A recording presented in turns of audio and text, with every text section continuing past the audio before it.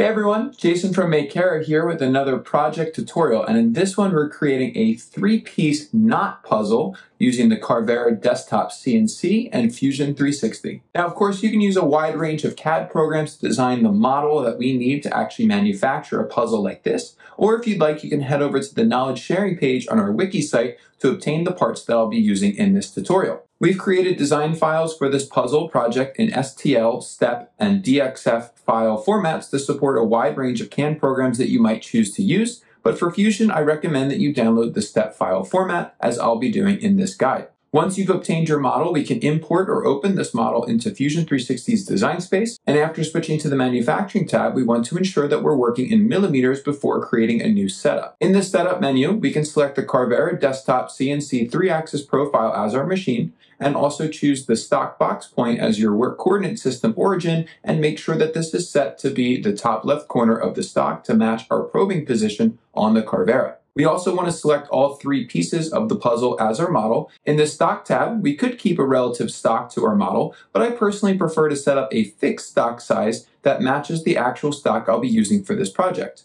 I'm going to be using a piece of stock that's 200 millimeters wide by 120 millimeters deep and 10 millimeters tall. I can then offset my part to be 15 millimeters from the front and left edges and 0 millimeters from the bottom so it's flush with the bottom of the stock. And we don't need to make any adjustments for the part position or post-processing settings, as these can always be adjusted later on as needed.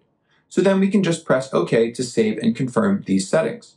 Now we're going to create our first toolpath, which will be a 2D face operation. This will allow us to remove material from the surface of our stock because the stock that we're using is potentially thicker than our actual final pieces. We can select Tool 4 from the Carvera Examples tools, which is our 12 millimeter single flute end mill, and you can choose from the default profiles based on what material you will be machining. I'll be working with a very soft epoxy tooling board as my stock in this tutorial, so the default feeds and speeds should be just fine.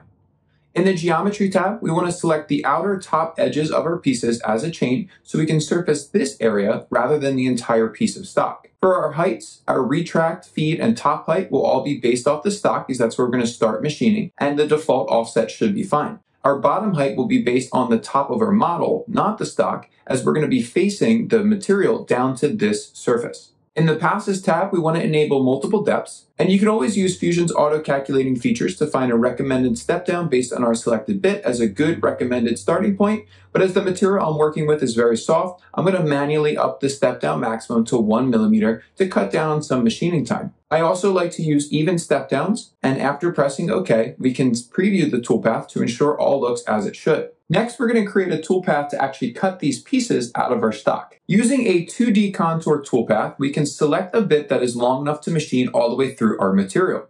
I'm going to select Tool 1 from the Examples tool library, which is our 25 millimeter end mill. Again, we can choose a profile based on the material that we are cutting and adjust as needed based on your stock. Under the Geometry tab, we can select the bottom edges of our pieces as chains, as well as the inside pocket of this last piece as well. We then want to enable tabs. Tabs hold our part in the stock while we're machining them so they don't accidentally fly out during the machining process. You can choose to set tabs automatically, but I like to personally control the number of tabs, and in times like these also manually draw the tabs to ensure that they are set in a position which won't interfere with the part that I'm creating.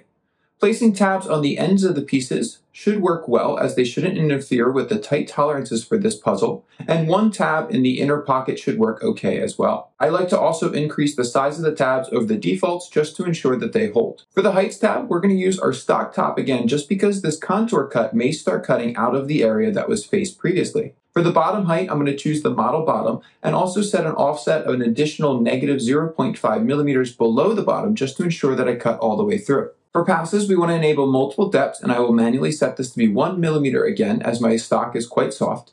And I like to also only finish at the final, which saves some time and also gives a cleaner finish, as well as enabling even step downs again, smoothing to reduce the file size, and feed optimization to reduce any negative loads on our bit. After pressing OK, we can view this toolpath and inspect it for any issues. When looking closely at the inner corners, it does not appear as they cut all the way to the model. And this is because the diameter of this bit doesn't quite fit into the corners of this part. So we could choose to actually cut these parts out using a smaller bit that would fit in the corners, but that would obviously take a little bit longer because it's a smaller bit. Or we can choose to go back and now only cut the corners with a smaller bit. To do that, we're going to need to create another toolpath. We're going to again create a 2D contour toolpath, but this time select a smaller bit that may fit into the corners a bit better than the one that we used previously, such as a 1mm corn bit. The default feeds and speeds should be fine for this as we're machining such a small area of material and my material is so soft. In the Geometry tab, we are again going to select the bottom profiles of our pieces as chains just like we did before, but we won't be enabling tabs. Instead, we're going to enable rest machining, which will allow the bit to only cut the areas of our model that were not cut previously.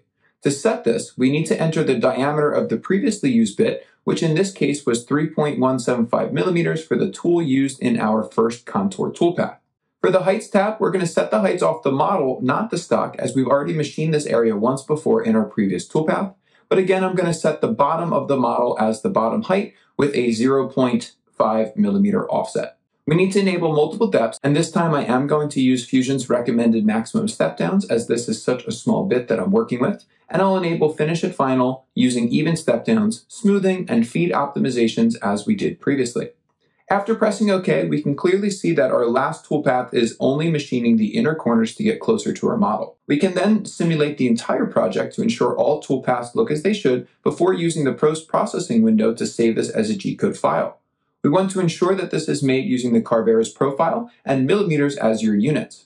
If you wanted to, you could separate operations into multiple files as well, though this isn't necessary based on how you're manufacturing your part. Now, before we move into manufacturing this, we have to set up our Carvera with our stock and our bits. Because we're machining all the way through our stock, we want to put a piece of wasteboard to protect the bed. This could be a single piece of material or material that covers the entire bed like the sheets available in the Makera store that I'm using in this video. To secure the stock, I'm going to use a collection of top clamps along with my corner clamp to press and hold the stock all the way around the outer perimeter. We also need to check to make sure that the bits that we chose in our design file are inserted in the corresponding slots within the automatic tool changer. Now we can open up the GCode file generated by Fusion in the Carvera controller to start this job. In the Run and Config window, we can adjust our work origin offset as needed, but this should be in the right spot based on how we set up our stock in Fusion. We want to enable Scan Margin, which should show us the position of our part before machining, Auto Z Probe, which will calculate the height of our stock automatically using the wireless probe, and we could also use Auto Leveling if there are any deviations in the stock thickness, but as my stock is quite flat and I'll also be facing the surface, I won't be enabling this feature.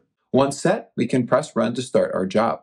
The Carvera will first pick up the wireless Z probe to scan the perimeter of our part and then measure the Z height of our stock before switching to Tool 4 to surface the part. In this step, the Carvera is machining the material down to the thickness of our parts. The Carvera will then switch to Tool 1 to cut out our pieces while also leaving our tabs. It can sometimes be difficult to see what's happening below the surface of our stock, but we can keep an eye on the progress in the Carvera controller. And then finally, the Carvera will switch to our small corn bit to finish the inner corners of our pieces only. Once finished, we can always vacuum any excess dust that there may be before unclamping our stock and then carefully cutting the tabs of the material using a small handsaw and sandpaper as needed for a clean finish. Manufacturing 3D projects with multiple pieces like these is always a fun challenge. And by taking advantage of the Carvera's automatic tool changer and automatic probing and setup features, machining complex parts like these can be done with greater ease. Thanks for watching. I hope you enjoyed this tutorial, and of course, please stay tuned for more projects, how-tos, and guides on the Makera channel.